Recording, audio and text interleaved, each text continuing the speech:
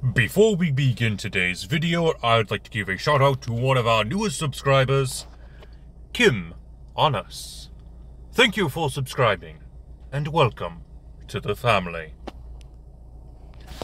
This video is thanks to viewers like you, and a viewer request from Nigel Election for this particular character. If you would like to see a character in one of these videos, let me know who that character is in the comment section below and what franchise they are from. I will admit this one was a little difficult to put together, but I hope you enjoy this build, Nigel. And now on with today's video.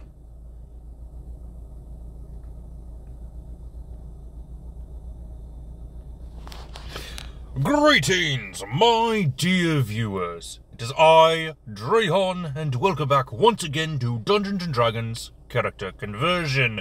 We take a look at characters from across media and bring them into Dungeons & Dragons using their lore to create a playable character. And today is Richard Sharpe from the Sharpe series. Sharpe's Rifle, Sharpe's Gold, Sharpe's Triumph. He is a British soldier. So we need to figure out what we're doing with this book character who did get some movie adaptations. So let's go ahead and get started with our stats using the point buy system. Strength will be a 10, Dexterity will be a 14, Constitution will be a 14, Intelligence will be a 12, Wisdom will be 13, and Charisma will be 10. For our race, we are going with Human, and we're going to grab the Variant Human. This is because we want to grab that extra skill, which is going to be Acrobatics, and a free feat, which is going to be Gunner. He is a soldier after all, so we do need to know how to use firearms, which, thankfully, the Gunner feat gives us proficiency in firearms. We get to ignore the loading property of firearms, and being within 5 feet of a hostile creature doesn't impose disadvantage on ranged attack rolls. We'll increase our Dexterity by 2 points in total thanks to our Gunner feat and the ability score increase from being a human variant, and we'll go ahead and increase Wisdom by 1 point, making it 14. Like I said, we are a British soldier, so we are going to need the soldier background. More specifically, Richard Sharpe took battle in the Battle of Waterloo, as well as a couple of other famous wars. The soldier background gives us proficiency in athletics and intimidation, as well as 1 gaming set of our choice and land vehicles. We also get the feature of military rank. If you are looking for a generic soldier character, I do recommend my character concept video about the US Army's different branches of military. But we are focusing on Richard Sharpe, not just a generic soldier.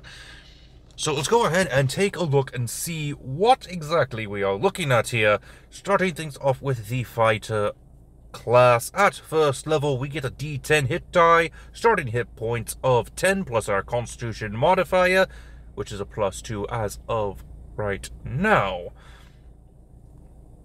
We also get extra hit points for each level of fighter that we get after the first, equal to 1d10 plus our Constitution modifier. For our proficiencies, we are proficient in all armor and shields, simple and martial weapons. Saving throws are going to be Strength and Constitution, and we get 2 skill proficiencies. We're going to go with History and Survival, as that is what Richard Sharpe is good at. He is good with history, and since he's a soldier, he knows his way around the battlefield and how to survive. For our fighting style, Now, this one was a little bit difficult to get because I wanted to find something that made sense for Richard. So I needed to look at the weaponry that was available for the British Army back in the day, which happened to be these type of sabers known as light cavalry sabers. Now, they did have access to heavy cavalry as well, but Richard Sharpe seems to primarily use these light cavalry, which unfortunately doesn't really help us with the build. But a lot of times we do see Richard parry attacks from other saber wielders, so the fighting style of superior technique will do just fine, giving us a maneuver from the Battle Master subclass of fighter. So we'll go with parry, since we are parrying away attacks from other sword fighters. We also get the feature Second Wind. At level 2 fighter, we are going with Action Surge. For our third level fighter, we need a martial archetype.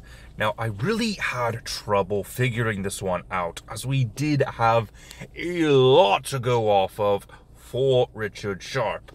I was torn between 3 different martial archetypes: the Battle Master, the Banneret, and the Cavalier. I ended up going with the Banneret simply because of the fact that Bannerets inspire greatness in others by committing brave deeds in battle, which Richard Sharpe has done. The mere presence of one in a helmet is enough to cause some orcs and bandits to seek easier prey. A lone Banneret is a skilled warrior, but a Banneret leading a band of allies, such as a colonel of an army, which Richard Sharpe did become later on in his life. Even most poorly equipped militia into ferocious warband, which he actually does do. He is able to help a village defend itself. Not that well, but when it came to it, the village did run away when it became necessary. But they did take out a large number of enemy forces while they were at it. The Banneret gets a feature known as Rallying Cry, which allows you to give temporary hit points to one of your allies.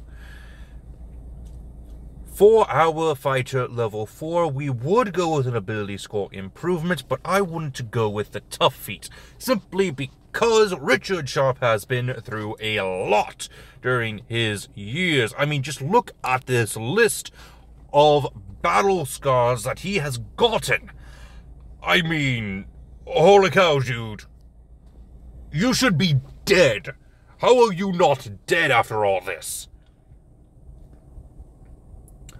I mean, just the fact that he was able to take a wound to the scalp from a musket ball is impressive enough. But a wound in his back from shattered glass, probably minor saber wound, getting a saber wound to the... How is this guy still alive throughout all this? Shot with a horse pistol loaded with 3 bullets, which broke his shoulder, thigh, and tore off the top of one ear. How? The tough feat fits. Moving on to level 5 fighter, we get our extra attack feature. Level 6 fighter gets an ability score improvement. Go ahead and increase your dexterity by 2 points, making it an 18. Fighter level 5 gets Royal Envoy, which definitely fits with Richard Sharpe's character. We get proficiency in perception skill, and we double our proficiency bonus for ability checks made to use persuasion. Very nice. Moving on to level 8 fighter, go ahead and increase your intelligence to a 14. He has battlefield prowess. He is very intelligent. So yeah, making him a higher intelligence is going to be necessary. At level 9, we get the Indomitable feature. Level 10, we get Inspiring Surge.